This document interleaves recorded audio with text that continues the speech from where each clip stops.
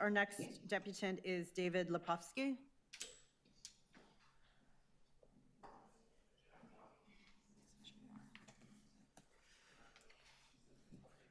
It's just a figment of your imagination. I have no relation to the other guy named David Lepofsky you had to put up with an hour ago. You have 3 minutes when you're ready. Not including that not clever joke. Inasmuch as we applaud the excellent staff report on e-scooters, we are severely concerned at staff's approach to designing bike lanes. We ask that you amend the motion before you today to include 2 requirements. Number 1, that accessibility for people and safety for people with disabilities be embedded as a key central requirement for any reforms to Eglinton. And second, that no bike path ever be built on the sidewalk at sidewalk level.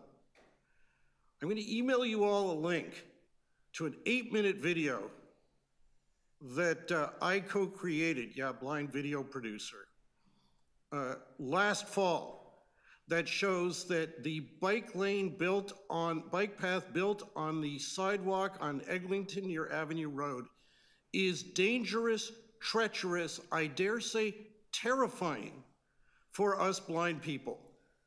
You, if you're sighted, can tell that you are on a bike path or if you're on the safe part of the sidewalk. We blind people can't even tell that there's a bike path to be avoided. We don't know from one block to the next whether some genius at City Hall, staff level somewhere, decided, oh, let's put a bike path there or not. And even if we know it's there, we have no way to know. Staff claims on CBC to the contrary. We have no way to know if we're on the safe part or the terrifying, dangerous part. They say, oh, there's a tactile cane detectable line. Or they've even got a better design to do that elsewhere, which I've seen it as no better. Now, all I gotta say is, who do you think knows more about how to walk safely with a white cane? Blind people who walk with white canes or city staff who don't? The fact of the matter is, even if there was a cane detectable line there that you could rely on, that you could say, oh, no, that's just not a crappy sidewalk that's seized up or something, that's actually some marker. Even if that were so, and it's not, we have no way to know that we're on the safe side and not the dangerous side.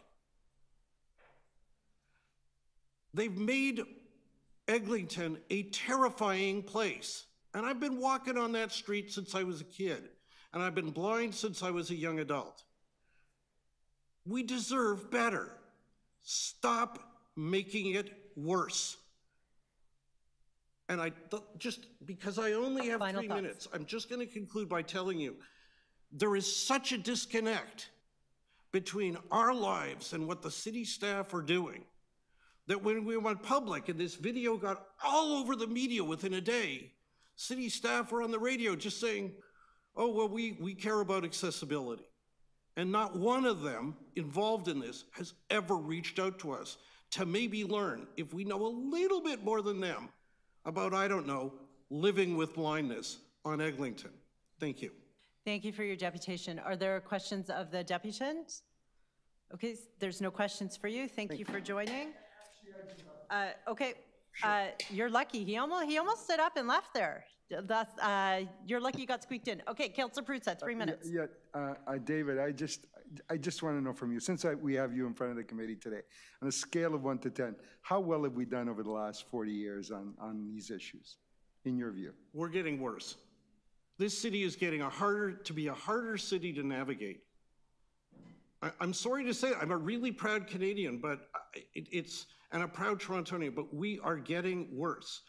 And to walk out last fall and find out that somebody built a sidewalk on a bike path on a sidewalk, like, please.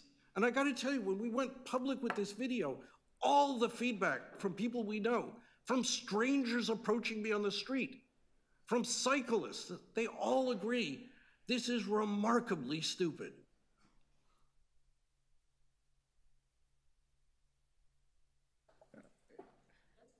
It actually flows into two more questions, but I'm not going to ask sure. him. No, I'm not going to ask him because I just don't want to. I know there's a lot of folks But when you, here, but when you get the link to the video, watch it, please. It's going to come to you all by email from me today. Just take the 8 minutes and you'll get the point. Thanks so much. No additional questions? Confirming? Last call? Okay, thank you, David. Now we're definitely done.